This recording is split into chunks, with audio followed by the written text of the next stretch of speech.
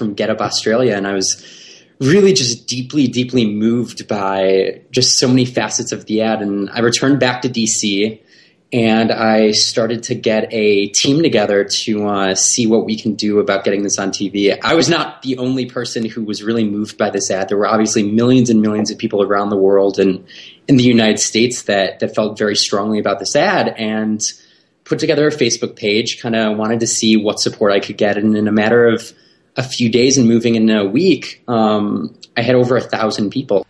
So logistically, what has had to happen to get us to this point, and what more still has to happen?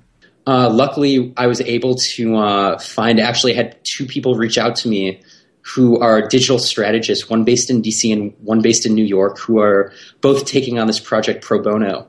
And then soon after that, we were able to locate a lawyer who has background in kind of this same nonprofit work, who's able to consult with us. And once we had that team assembled, the next big step was really working with Get Up to get the rights to the ad, which is obviously, if we're interested in fundraising to get this ad on television, is absolutely key.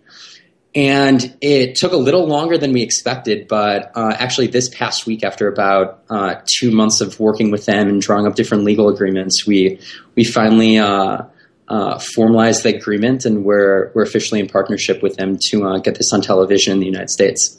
And then what happens next? What comes next is we're trying to build as large of a coalition as possible with different organizations, different individuals that are interested in not just this ad, but really the message of the ad. We've already raised several $1,000s with very little promotion, and we're looking to have that number exponentially increase as we get the word out to more people. How can people help make that happen? I think the best thing that they could do is, one, to go to our Facebook page. It's facebook.com/itstimeequality. They could become a fan. They could follow us on Twitter. And most importantly, they can donate through our Facebook application. Has there been any research into how the ad performed in Australia? And is there going to be any tracking of how it performs in the U.S.?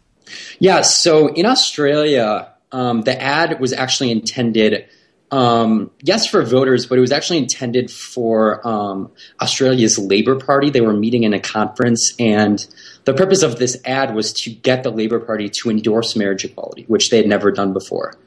And it was successful in doing that. There's a think tank in DC called Third Way that conducted some very preliminary study, and they found that this ad tested very well in the United States. This ad emphasizes love and commitment over rights and benefits, which is something that they identified, and which is really one of the main differences between, I think, what a lot of straight couples think marriage equality is about and what a lot of gay couples and their advocates understand what it's really about. It's not just about legal protections, about legal benefits. It's about all of that, but it's first and foremost about the love and commitment. What is it about this one particular ad that's so special? It is able to really transcend the stigma that the viewer usually has about these types of ads, about this issue, and really turn it into something effective. And I think that, illustrating this concept of commitment with no words, again, there are no words in the entire ad, and a really wonderful soundtrack. I'm a big fan of the music. I think that that's really the reason it's been so successful, and that's really the reason I think that